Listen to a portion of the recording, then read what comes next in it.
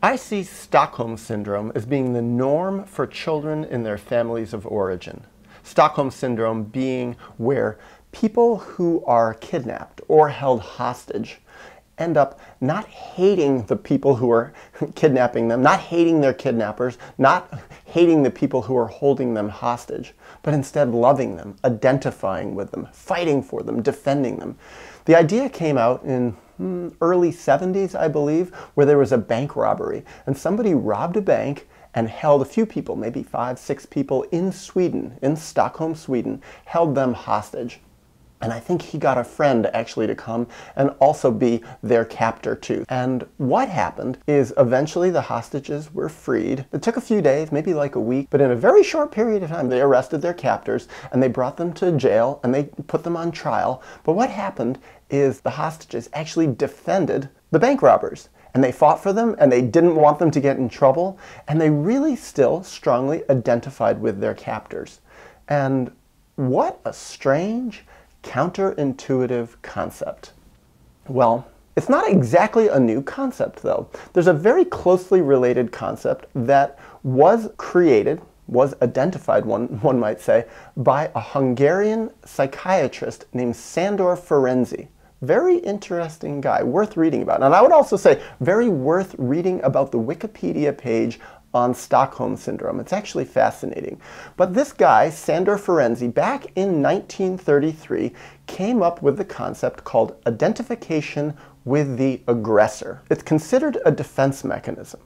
And the idea is that people who have had really bad things happen to them, people who have been traumatized, especially children, end up not hating the people who traumatized them a lot of times, but end up identifying with them, defending them, thinking they are good even, thinking that the abuse was not a bad thing, or outright denying it, and then becoming like the people who did horrible things to them, becoming like their traumatizers. Well, I want to talk about what sparked me to make this video now.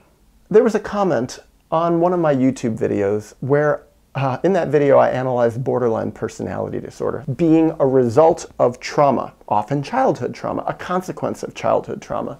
This person came on and he commented, or she, I can't remember, and said, okay, it's interesting what you say, I'm paraphrasing. And I'm going to paraphrase the part that really jumped out at me. They said, yeah, but what about the fact that it's known that 20% of people who have been diagnosed with borderline personality disorder themselves say that they were not traumatized as children. They were not abused as children. They did not experience child abuse. How do you defend your point of view in light of that? Well, I actually do believe that statistic. And part of it is I worked with a lot of people in therapy who exhibited all sorts of behaviors that seemed to be post-traumatic behaviors, like this diagnosis of borderline personality disorder, but they said they weren't abused as children.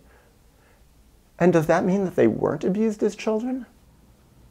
Well, when they had a chance to be in a safe place where they weren't being judged, when they were being listened to, when they had a safe place to tell their story, to put the pieces of their story together, what I found is over time, a lot of those people started saying, oh my God, I was abused. They started having memories. It started coming back often in their dreams at first. Or they would say, you know, I started feeling feelings like disgust against my mom, and I didn't know why, because I love my mom. She was such a great mom. She never did anything bad to me. And then what I saw is people over time who said, oh my God, I had split it off. I had blocked it out, and now it's coming back to me. And another thing that I saw is people who said, oh no, I wasn't abused, but then they would tell me stories of how they were abused. They just didn't identify it as abuse. Or sometimes people would bring their parents into therapy, and I would look at the person who was their parent. I would hear how the parent talked to me. I would hear how the parent talked to that person, and I would think, that doesn't jibe at all with how the person spoke about their parent. They spoke about their parent as this wonderful, loving person, and here I'm witnessing this person who doesn't emanate love, who doesn't emanate respect. Or another thing is sometimes people brought their siblings into therapy. And I would talk to their siblings, and their siblings would tell me horrible stories about things that happened to this person who was my client. And I'm realizing, whoa, they have such incredibly different narratives. So I think People often so strongly defend their parents against having done horrible things to them themselves. And why do they do that? Because once upon a time, their life, literally, their sense of self, literally, their very survival depended on defending their parents, on siding with their parents against them. And so therefore they didn't think they were abused. They had Stockholm Syndrome. They fought for their parents. They defended their parents. And so common. And then it comes down to me. That's my story also. When I was a kid, when I was a teenager, I didn't think I was abused. I thought my parents were my best defenders in the world. I thought my mom was my best friend. I thought she loved me more than anyone in the world. I was one of those kids who said, my mom loves me better than anybody loves me in the world. I really believed it. I even believed it. What's strange, into my 20s, when I was starting to realize how she'd abused me. I knew some of the horrible things she did, and yet in spite of all that, I still felt she loved me better than anyone had ever loved me. I was still able to blot out, split off, the actual consequences of how I felt from some of the things she did to me. And as time went on, I realized how many of the things she did to me that were so awful, perverse, strange, violating, undercutting, manipulative, dishonest. And my dad too, physically abusive, perverse, strange, dishonest, cruel, humiliating. And yet I gave them a pass. I defended them for a long time. And my sense of self, my sense of who I was built on believing, but more than believing, knowing that they were good, that they loved me, that they were great parents. I'm embarrassed to say I believed I had a perfect family because I had a whole part of myself that was like a boat with a hole in it. It was leaking water, water was coming in, and there was a whole part of my personality that was just taking the water and throwing it back out immediately, all as an unconscious process. I was a person who was full of holes. My self-awareness was full of holes. My self-knowledge was full of holes. My sense of self, me, I was full of holes, and I really didn't know it. I thought my parents were much better than they were. And as time went on and I started making sense of my story, I realized I needed to be that way to survive in my family. And part of how I learned that lesson so clearly, and I'm still learning that lesson, is by being honest about what happened to me, talking with my parents about what they'd done, stuff that I was sure that happened. I had such a clear memory. I knew it. I talked to other people who remembered it. I got validation. It wasn't just inside my head. And I talked about it with my parents. Sometimes I was even at first gentle. Why did you do that? And I saw their reactions. Later, when I started confronting them, I saw their reactions even more strongly.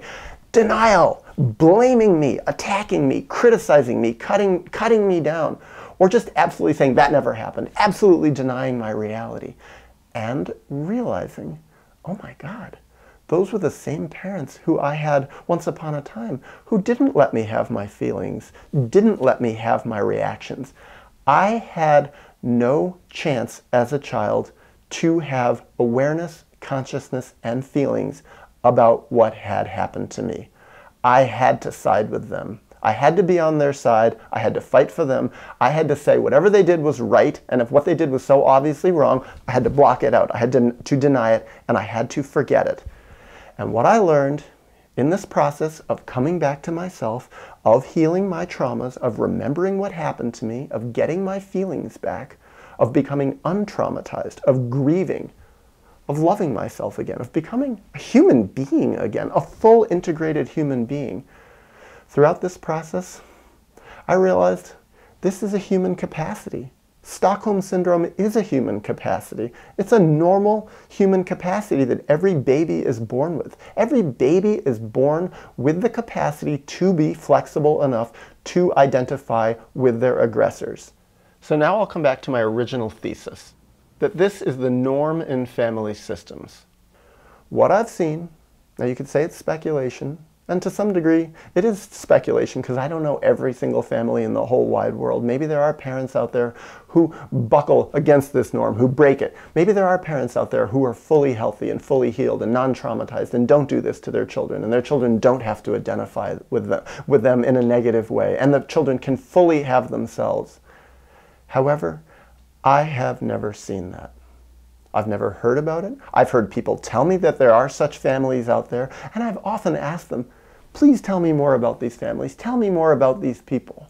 And the more they tell me, and the more I hear about it, and especially when I live with these families and I see what goes on inside of them, I don't agree.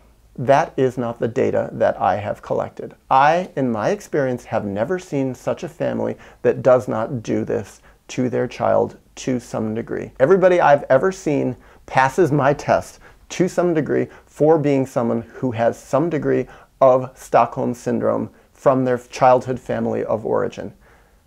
And how about me? Do I still have it?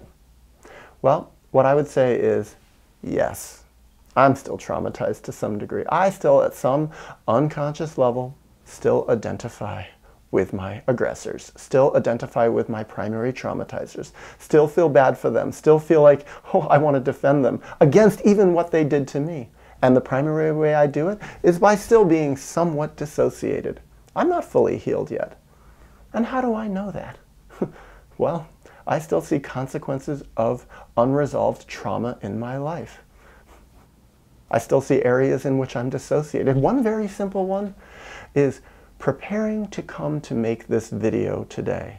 I still have so much anxiety sharing about the conclusions I've come to from all this data that I've collected. Even though I've collected this data, and so rationally, especially in my private moments with myself, when I'm not speaking to a camera, when I'm not speaking in front of anyone, I know it. I'm so clear on what this truth is, what this reality is.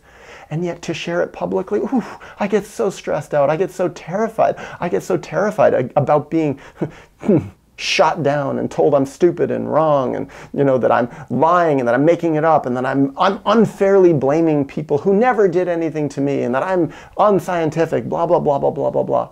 So much stress, so much anxiety to share my conclusions, I think, because they're original conclusions and they're true.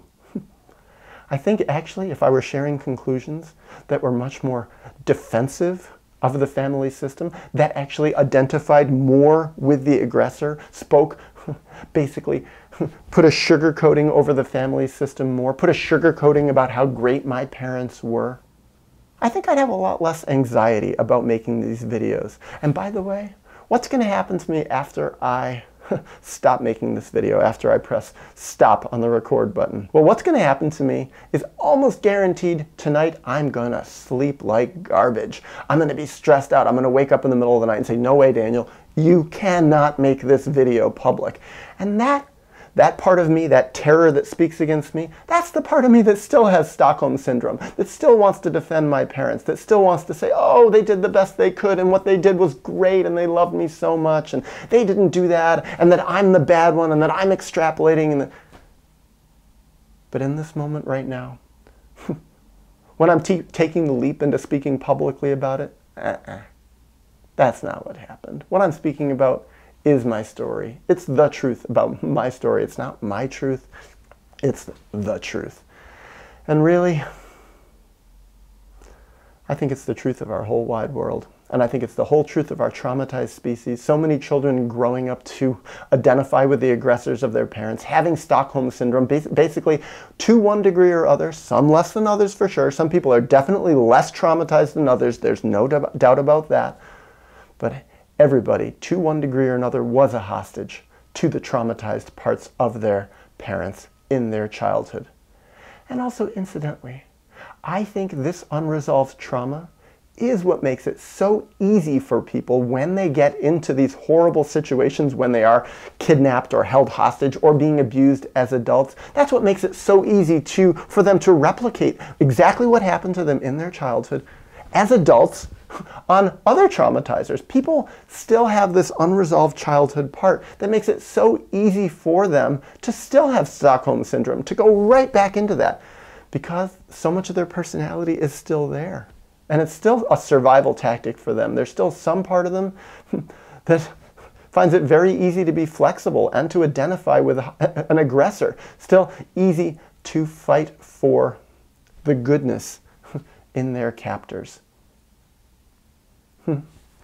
And so I'll also speculate one other thing. If someone did fully resolve all of their traumas of childhood, had no more Stockholm Syndrome, had no more identification with their aggressors, I don't think they would be susceptible to identifying with their hostage takers anymore. They wouldn't be susceptible to it anymore. And you know what? I wonder what would happen if they did get held hostage.